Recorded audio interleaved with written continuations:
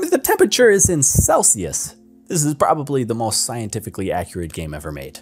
It's $5 game reviews. I'm Absurd. This is our channel, Not the Worst. And today, we're taking a look at Thrive. I am not kidding about the scientific accuracy here. You play as a cell at the beginning of life on an alien planet, but Thrive also kind of plays like a speed run through a cellular biology class. Resources are all real chemical names. Energy is measured in ATP, adenine triphosphate, the actual chemical that cells use to transport energy and use energy in real life in the world. They take scientific accuracy seriously in developing this game, and my inner STEM nerd is a big fan. Thankfully, all of these mechanics are actually incorporated pretty well into a straightforward leveling and surviving gameplay loop.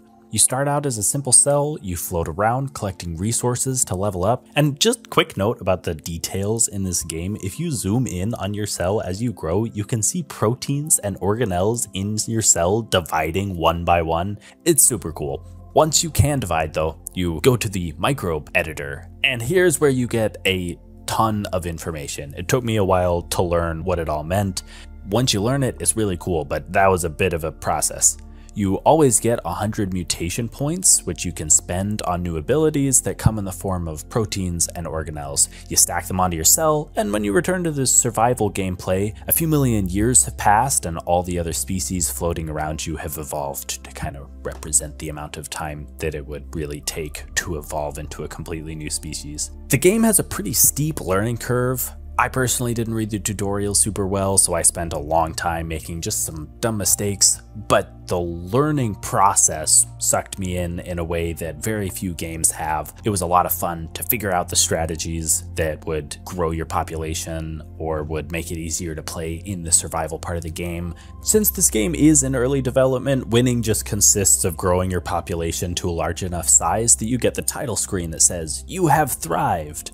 According to the devs, the real ending of this game will come after you evolve into animals and you evolve intelligent life, and then your intelligent life develops tech out of this tech tree so that you can grow and become a spacefaring empire that spans the galaxy. Unfortunately, at the current rate of development, this ambitious goal will take 12.5 years to make. They do release updates as they become playable. They released an update while I was recording this video, but 12 years is a long time to wait.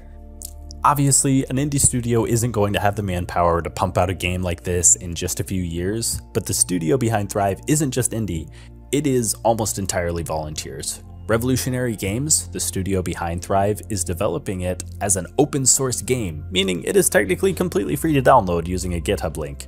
If you are interested though, you can go donate to their Patreon, please do, or you can buy it from Steam. The proceeds do go towards Revolutionary Games. Right now, Hyrylainen, the main developer and project manager, is working pretty much entirely alone because the other volunteers have been too busy with work or school. Thrive is a great example of what I want to see in an early development title. It is unique, it is focused, and well made, all things considered.